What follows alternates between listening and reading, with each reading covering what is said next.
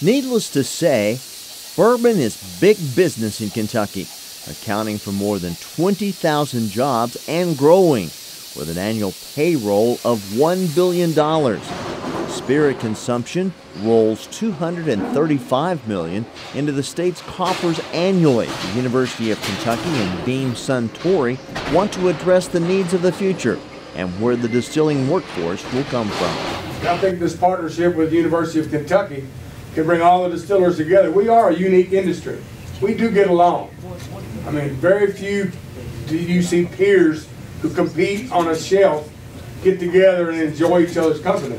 But I can see us all working together as a group to help this industry be the #1 whiskey in the world. Influence your oxidation rate. UK has been offering a certificate in distilling wine and brewing since 2014, and just last year formed the James B. Beam Institute for Kentucky Spirits. The Institute builds on the certificate program as well as research and outreach. Seth DeBolt. The conference addressed key topics those in the industry deal with on a regular basis.